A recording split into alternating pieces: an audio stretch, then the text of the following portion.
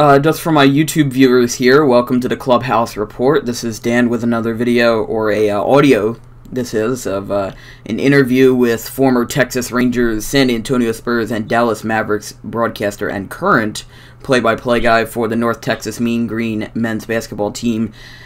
This is Dave Barnett. Welcome. Thank you, Dan. Thanks for having me. Absolutely. Now, before, let's get started right here, right at the beginning. You went to North Texas State University. Did you major in sports broadcasting at all? I did. It's pretty much all I ever saw myself doing since I was 8 years old. I didn't know if I'd ever get the chance to do it, but I knew I wanted to try and be in position to have a career if I was ever fortunate enough to. Yeah, and that's something that I'm actually doing too. I'm like also an aspiring sports broadcaster, so like this is one of the reasons why I'm interviewing you, because I'm in that field as well, and the highest level of stuff I've done is high school wrestling. But you know, I'm 14, so I gotta like work up the ranks. You're way ahead of where I was at 14. I had done nothing. Well, I mean, I'm from a small town, so it's like once people hear what you do, I guess people hear, and I guess that opportunities come up. But my father is a sports broadcaster as well. He does work for semi-professional football, and he also did work for a minor league baseball team in Wilmington, Delaware. So it's kind of running in the family, I'd say. So okay. Glad to hear that. If you know what you want to do, and you can think of little steps to get you there, then that's the whole secret. Absolutely. And I mean, I can imagine that it was pretty interesting for you, considering that you graduated from North Texas State in 1979, and then you had a job with the NBA with the Dallas Mavericks just 2 years later in 1981. So that was, I mean, you were pretty young back then. So, I mean, how did that feel for you when just 2 years out of college you already had a very high-level job in with an NBA franchise? Yeah, it's obviously nothing I could have planned on, or anyone could plan on. A lot of things had to break just right. The only thing I could control in all of that was to make myself as prepared as possible if any opportunity came up. I certainly didn't think it was going to be, the NBA at age 23. I was ready to be a country DJ in Amarillo, Texas, if that's the best opportunity I had out of college. And that's what my professors were telling us. Don't expect you're going to go right into a job in Dallas or Houston. You work your way up to that. But I had a professor who took an interest in me my junior year, and he found out about an opening at KRLD Radio in Dallas, which had just changed their format to all news. And it was minimum wage, just writing and doing tape editing. But he recommended me to the new news director, and they were so desperate, they hired me. I barely turned 20. And so I was already working in Dallas, and at that point, I'm already thinking I'm 10 years ahead of where I actually realistically thought I would be. And that station had a lot of sports, flagship station for the Cowboys. They carried SMU, football and basketball, and so I was able to slowly get myself on the air and do some of the sports stuff that the two-man department couldn't do, cover things that they either couldn't physically get to or didn't really have any interest in. And I was there for 3 years, and during those 3 years, I got to fill in on 2 SMU basketball games. And other than what I'd done at the campus radio station, that's all the basketball I'd done. But I'd done as much as I possibly could have. And so when the Mavericks came into business, their first year, their original play-by-play voice was Mark Holtz, who was immediately hired away by the Rangers. His main interest was baseball, so that offer was presented to him. So it was the Texas Rangers, not the New York Rangers. Texas Rangers, right? And this happened 6 weeks before the Mavericks' second season was about to begin, 1981.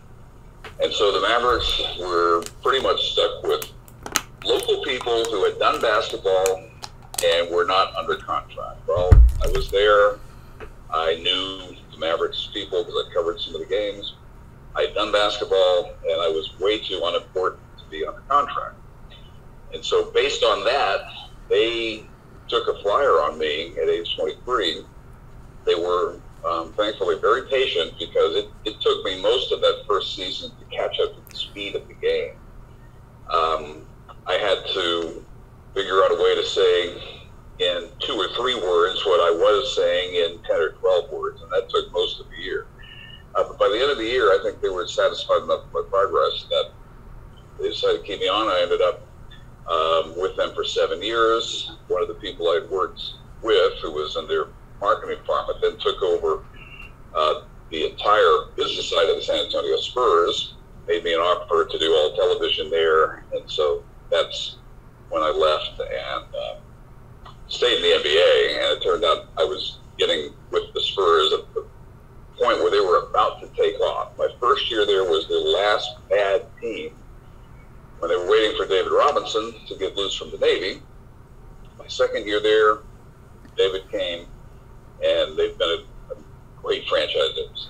And they won that NBA title, I believe, in 1999. I'm not an expert in basketball, but yeah, they won in 99, and I'm pretty sure you departed in 96 or 97. Yeah, their first start was 99. I left to go to ESPN. They made me one of these offers that you dream about, was to do all 3 of my sports, football, basketball, baseball, in 1996. And I came back and did part of a season with the Spurs in 06-07, which was a championship year, while I was still at ESPN. So I've got a championship ring from that Spurs season, which was their 4th of their 5 championships. Yeah, the Spurs were definitely a force to be reckoned with back in those days. But you just said before, you've done 3 sports before: basketball, baseball, and football. Is there one sport that you are the most comfortable with in the booth out of the 3? Probably basketball, because I've done the most. Including some NBA work at ESPN. Around 20 years I've done basketball.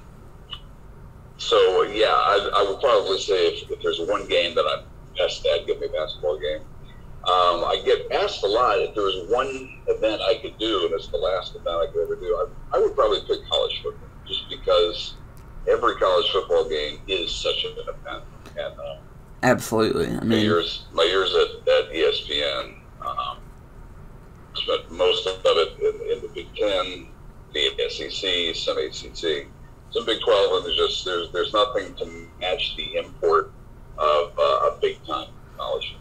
Absolutely. I mean, like, college basketball, they, always sell out a crowd, usually, even if it's, like, a small school against a big school. That like, big school, it brings in everybody. It doesn't matter if it's going to be a blowout. And that same thing can be said for college football. So, what media of broadcasting do you prefer? So, like, radio or television? Like, which one are you better with? Because you've done both. Yeah, I would probably prefer TV, just because I like the collaboration with 20 or 30 people, everyone doing their job, and hopefully it all comes together. But the other thing I like more about TV is you can take off and tell more of an in-depth story than you can on radio. Radio, you're pretty much just locking in with what you're seeing, the basic facts of what's happening. And in TV, obviously the camera is telling most of the nuts and bolts of the story, and so you can get a little more in depth about personal stories, storylines with the team, things that you really don't have time to get into on radio, because especially on basketball, it's all you can do to keep up with the action. So, I enjoy them both, but if I had to pick, I'd probably say TV. And the whole difference is that just with radio, there's, like you said, there's like no time for broadcasters to get into anything like off topic a little bit. Like the like how this player, was drafted or what college he went to, because basketball is a really high-paced game. It's really fast and there's a lot of scoring. So if you miss something, then that's not going to be good if you're talking about, how this player was drafted out of UCLA or something. So it's definitely interesting, how drastic of a difference there really is when it comes to downtime. Yeah, you have more time for that doing baseball on radio, especially as baseball has slowed down over the years, with games taking 3.5, 4 hours. There's plenty of time for stuff like that on the radio on baseball, but less so than ever in football, with offenses becoming so fast-paced. Even when there's 40 seconds on the play clock, and in most cases you use all those 40 seconds on the play clock, but in that case it's just like that 40 seconds is just kind of taken up by cameras panning of the huddling and all that. So it's not right. Yeah, it's not too different in my opinion. Yeah, football's changed quite a bit because there's not nearly as much time to set up each play because offenses are racing to the line, not even huddling in most instances, and trying to get the next play off. So it's harder to work in a partner, and especially many of my years at ESPN, I was working with 2 partners, and at that time there was time to hear from both of the analysts between plays. That's really difficult now because the nature of the sport has changed so much. Absolutely. Now, which type, for lack of a better term, do you prefer of broadcasting? Which would be like play-by-play or color? Because once again, you've done both, and you've had significant experience with both. Yeah, the only color really was my first couple of years with the Rangers, where I was doing radio with Barry Cadell, and he's in the Hall of Fame, so anyone's going to be, fortunate to work with them. And he didn't need a whole lot of analysis. When he calls a play, he pretty much draws the full picture. So my job description was to be his analyst, but I really did my own innings the way he did his innings, which was, trying to paint as complete a picture as possible. And if I did add something, it was just something that he couldn't see because he was looking at the ball. The most important role for an analyst is to be the second pair of eyes, see something that play-by-play guy couldn't see. So that's where I would try and chip in. I not having been a former player or coach or manager, I didn't do as much second guessing or even first guessing about strategy and things like that. It was more about what actually happened or what might happen, and trying to give the radio audience the most clear picture as possible. Other than that, all I've done is play-by-play. It's like, I would never present myself as any kind of a model. Well, I mean, when you did play-by-play for the Rangers for Fox Sports and their Rangers affiliate, and you were partners with, I'm pretty sure, Tom Grieve, who also played in the big leagues, there's a lot of veteran presence in the booth with guys who played 10 years in the major leagues and a guy who graduated out of college, went to the NBA, he's going to baseball now. It's got to feel a little bit interesting to kind of have a partnership with another sports broadcaster who actually played the game for 10, 15 years professionally. And that's one of the things I enjoy most about it, is I can pick their brain about situations that they've been in and I haven't been in, but almost every one of the audience has not been in. What is it like to anticipate? What are you trying to figure out? Why did so-and-so react this way? Why did they do this instead of that? And in a lot of instances, it really just amounts to you interviewing your partner, just knowing what questions to ask and when to ask them, and try and put your mind in the position of someone in the audience who knows less than you probably and is going to be wondering the same thing. So that's one of the things I enjoy most about it, is working with someone who can answer these type of questions. Absolutely, and you see at least with professional baseball, a lot of color commentators are guys who played professionally for a long time, like with me living in New Jersey, being, right across the bridge from Philadelphia.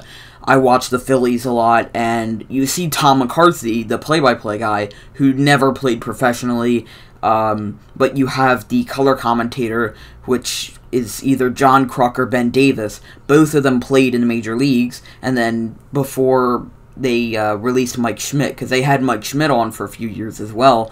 He's obviously one of the greatest third basemen of all time. He's got a lot of analysis, and he's got a lot of stories to tell, so it definitely helps, at least in the color commentating field, to have somebody with professional experience in that sport. Yeah, baseball is perfectly set up for that, because there's so much time. There's more time than there should be between pitches, and so you need people not only who can fill in the blanks on what's about to happen, what just happened, why was this decision made, why was that pitch thrown, but also, the best analysts in baseball are the best storytellers, and guys like that never seem to run out of stories, and no matter what situation occurs, it will usually remind them of something in a game they played in. That sometimes, if it's a good enough story in a slow enough game, you can drag that out for a whole inning. Absolutely. We're going to get into a more serious topic now. We're going to address the on-air incident of June 18th, 2012, Rangers-Padres at Petco Park. So I'm going to ask just a few questions about that.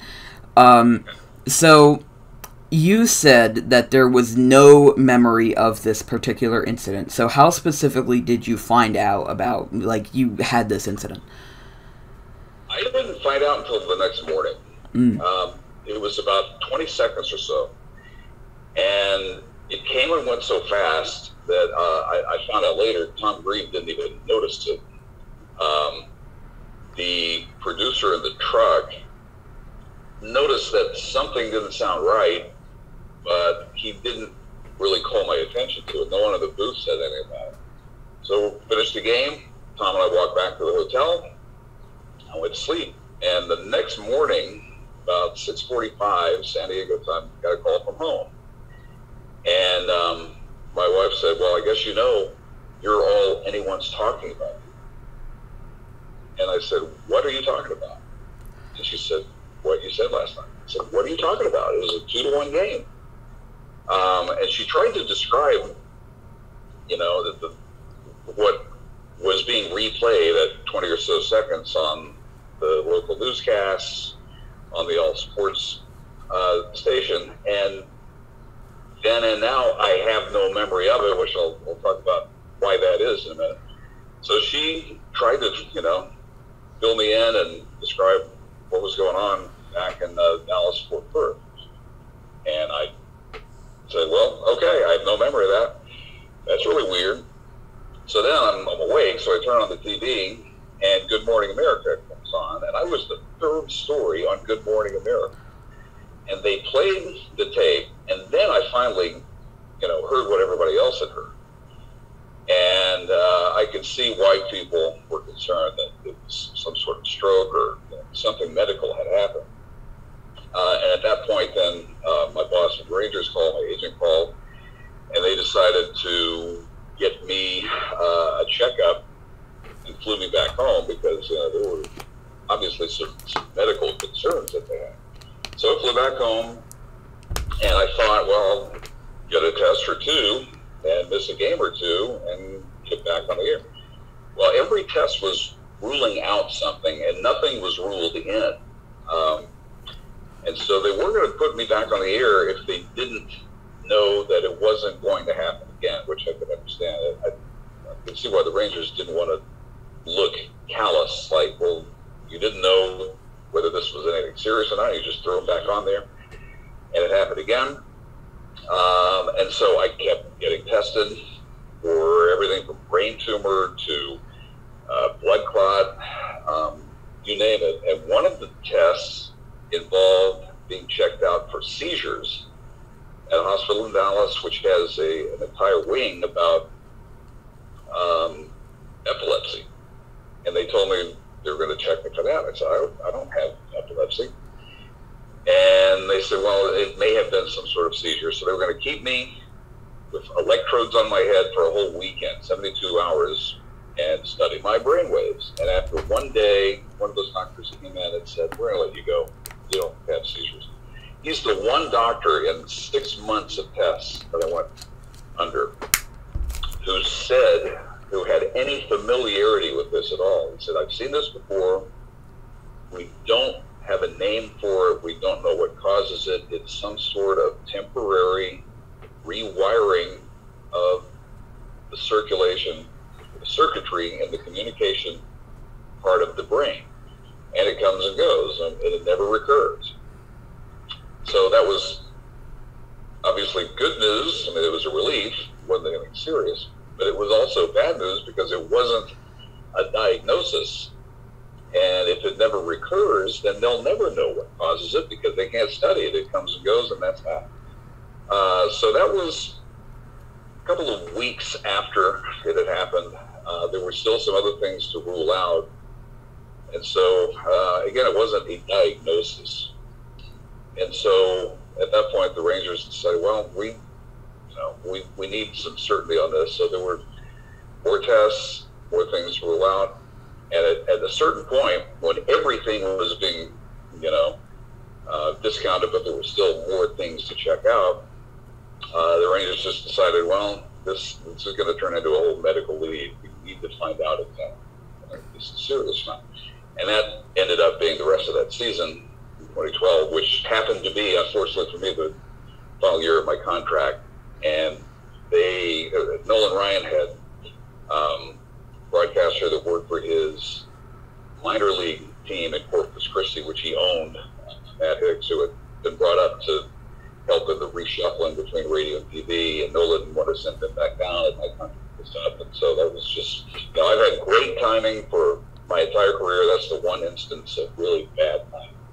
But I still don't, and never will, remember it because something about the rewiring in the brain causes it not to be imprinted in your memory. And again, it's frustrating that no one will ever really understand it because since it never recurs, you can't study it. But it's now 8 years later, and it turned out to be correct and that it was not anything serious and it hasn't happened again, and I'm in perfect health. Absolutely. Now, looking back after you found out, did you try to backtrack at all? Did you try to think about previous days or events that could have led up to that? Did you think oh, what did I do on Tuesday that could have had this terrible migraine and caused that? Did you try to backtrack a little bit? Not really, because that was the first diagnosis that was floated, because I do have migraines, and it was first thought to be a compound migraine, which has symptoms other than just pain. But it was also ruled out because migraines don't come and go at 20 seconds.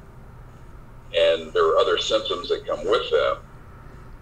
And this was the only thing that happened. So another thing that was ruled in and then ruled out was, I can't remember it now, but it's basically a short-lived stroke. And this did have some of the aspects of that. But people who have that remember it, and they realize something's wrong at the time. And so that got ruled out because I didn't remember it and didn't realize anything was wrong. So that leaves, just the one doctor at Parkland Hospital in Dallas who studies epilepsy and seizures and said he'd seen it. And what he said turned out to be exactly right. We don't know what happens. It comes and goes and never recurs. So 8 years later, it turns out he's the only guy who's been right. Well, I did read an article from ABC News that was reported the day after the incident. And I mean, the first thing I'll say about that is that the literal title of the article said that this incident could have signaled a stroke. I mean, how did that story, if you saw that story, how would it affect you, especially considering that you hadn't really had any tests done yet, and this was the day after, and people were already calling it a stroke? Well, that's what I would have thought, and I completely understood it. because I didn't really know much about strokes at that point, but I did know that they have an effect on speech.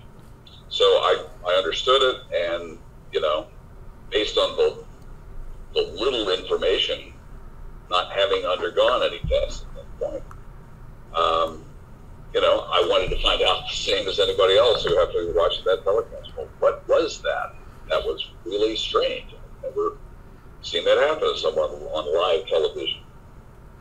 Well, the ABC News article also stated they talked to some medical experts, apparently, and or they had a medical expert who was also a correspondent or writer for ABC, and they talked about something called aphasia. I don't know if that was ever brought up in your tests, but it was basically, for the viewers who aren't aware, it's basically a condition where you just have, like, incoherent speech, and it's not a stroke because you don't remember it or anything like that, and there's, like, kind of, like, two types. There's, like, the slurred speech type where it sounds like you're drunk or just completely out of it. Then there's another type where you're trying to say something, but then the words that you're trying to substitute, they just don't come out right.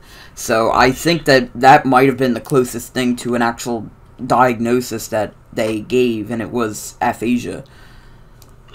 Actually, I had that happen on the air once. It was not doing a game. I was doing a sports news broadcast. And I knew that was a symptom of migraines because I had a migraine that morning. And I had a hard time saying what I was trying to say. I mean, I had my copy. I was trying to read my copy. I'd written it. I knew exactly what I was trying to say, but that particular symptom of migraines messes up the connection between your eyes and your brain and your speech. And so I knew exactly what that was because I'd experienced that. And it's a really strange, scary thing because you're not able to say what you're trying to say. So that was a good guess, but it was ruled out because there were no other symptoms. And again, migraines don't come and go in one second. Absolutely, and with that, with that previous incident, was that also an incident that you just don't remember at all, like the incident with the Rangers-Padres? No, the aphasia that happened on the air, I remember vividly, because I remember, you know, kind of a feeling of panic rising up, because this is happening live on the air, and I don't know how I'm going to get out of this. Why can't I say what I'm trying to say? So I knew it was different because all the other symptoms were there, and I remembered it, and I knew it was different. Now, with this previous aphasia case, or just a case of not knowing what to say, do you remember what you said at all? Like, do you remember if you said anything that was, like, really eye-catching? Like, what you said with the Rangers-Padres broadcast, like, did you say anything that was eye-catching? No, it was different because, again, I was reading copy. It was just a matter of not being able to say what I was trying to say. I think it may have sounded a little bit slurred, but it was mostly just, you know, having a hard time getting words out. Very different from doing game broadcasts where everything is extemporaneous. And when I finally heard, you know, on Good Morning America, replay of what I'd said, it struck me almost like someone talking in their sleep. Because, and I remember also George Stephanopoulos, after they played the tape, saying he pronounced all the words, it's just that they didn't make sense. So again, I think that's a little different than the aphasia. The aphasia, it's a little harder to pronounce them. And not so much that they don't make sense. It's the struggle of getting the words out. In the case of the Rangers-Padres game, I was pronouncing these words perfectly, but because of this, you know, disturbance in the speech section of the brain, they just didn't go together and didn't make sense. And again, it sounds to me, as I'm listening to it, like someone talking in their sleep. That's the best I can describe it.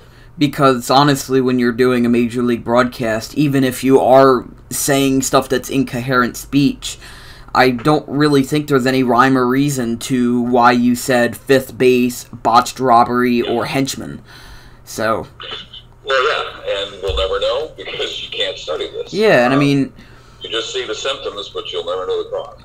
Because, I mean, unless there was an invasion by the Italian mafia during the game, I don't think there was any reason why henchmen were a part of it. But, in all seriousness, it's very interesting to see how this can just kind of define a career. Because you did work for the Mavericks, you did work for the Spurs, you did work for, or you currently do work for the University of North Texas. But when you search Dave Barnett on YouTube, you see like a few clips of the incident from 2012, which is like a late night binge. That's how I found the video. But when you look at Dave Barnett's Wikipedia page, it shows just a regular overview, broadcasting career, then there's a subheading that's like the longest paragraph in the entire Wikipedia page, June 18th, 2012 on-air incident. It's really unfortunate, in my opinion, how this incident that you don't even remember has kind of, in a way, for better or worse, defined your broadcasting career. Yeah, I think that's a product of the time we live in. If that had happened just a few years before that, things didn't go viral back then. And it was a late-night game, and, people didn't have DVRs, and most people wouldn't have been pulling tape on it, and it would have come and gone, and they would have just thought, well, what did he just say? And then,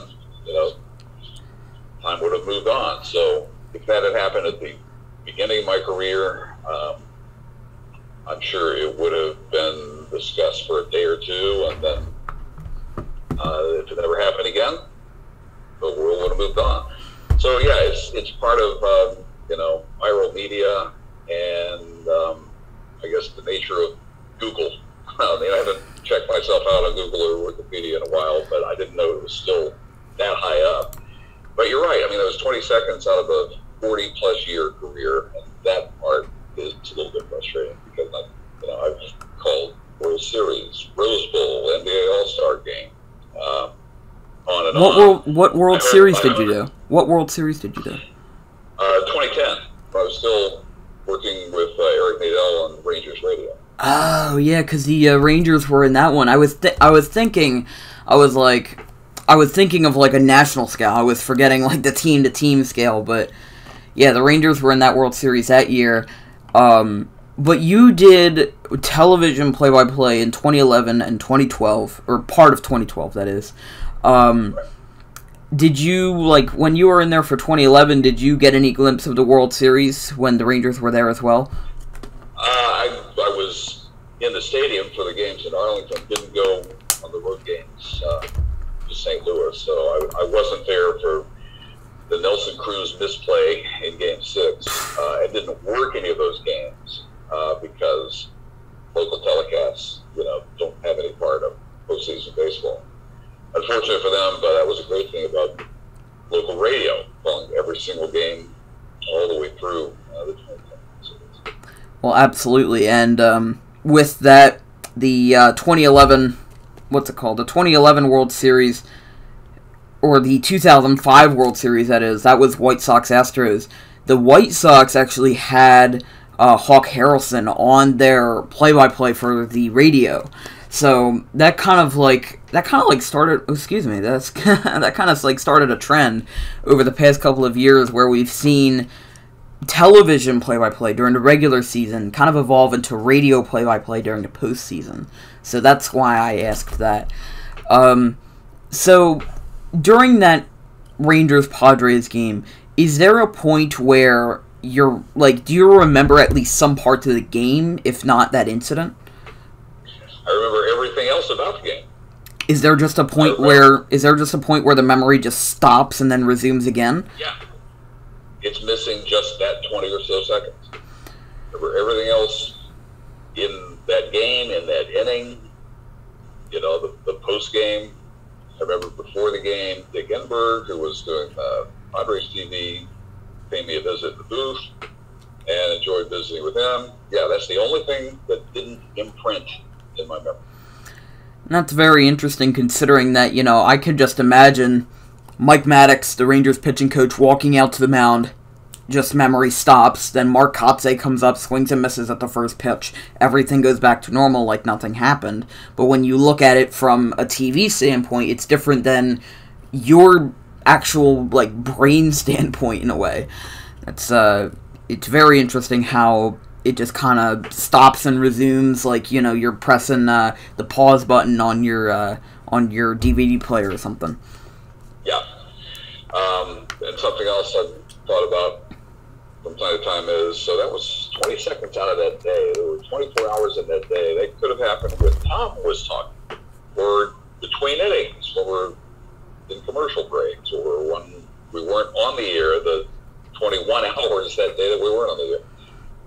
That's not how it happened. So it was unfortunate timing, and like you said, that it was the worst possible timing. Yeah, because I mean, you talked about bad timing when you couldn't return for the 2012 season, but the Rangers decided to not renew your contract. I think it's even worse timing that incident occurred when there was nothing going on, and it was kind of a crucial moment in the game. And, you know, that kind of, was a clip for everyone to hear. If it didn't happen during commercial breaks, we wouldn't be talking right now. Exactly. That's exactly right. One of those things that I will never get an answer for. So, you know, the flip side of that is it turned out not to be anything serious medically. It wasn't a stroke. I didn't have a brain tumor or blood clot or any of those things that they checked.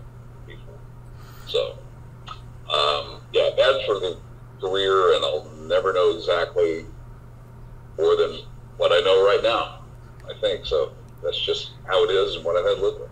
Absolutely. And you did football for the University of North Texas, the Mean Green, for 2 games during the 2012 season against South Alabama and Texas Southern, I believe, if I'm not mistaken.